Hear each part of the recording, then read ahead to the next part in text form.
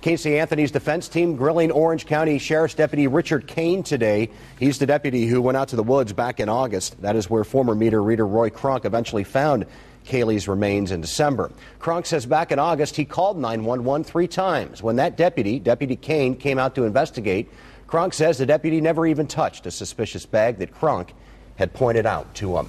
And only on Fox tonight, a new curveball in the twisted murder case. Another doll named after Kaylee Marie Anthony. Here's the hitch. Kaylee was almost 3. The doll's a newborn and extremely lifelike. Holly Bristow shows you.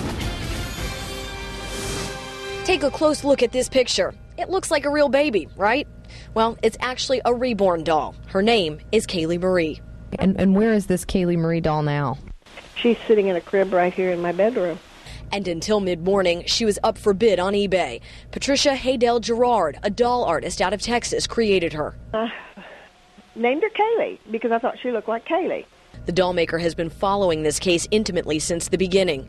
Countless people have tried to profit from Kaylee's death. I asked Haydel Gerard if she is one of them. I am not one of them. And anybody that knows me knows I don't profit off of a dead baby.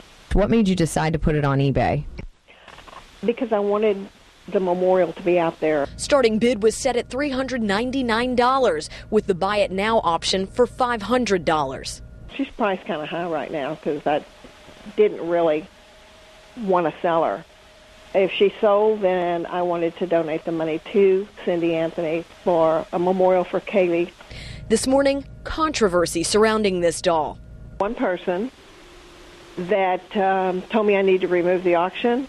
eBay took down the auction. Haydel Gerard says that's okay because she'd rather Kaylee's real grandmother get her baby Kaylee Marie doll.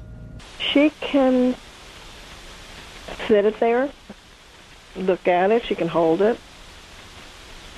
It's good cuddle therapy. In Orange County, Holly Bristow, Fox at 5.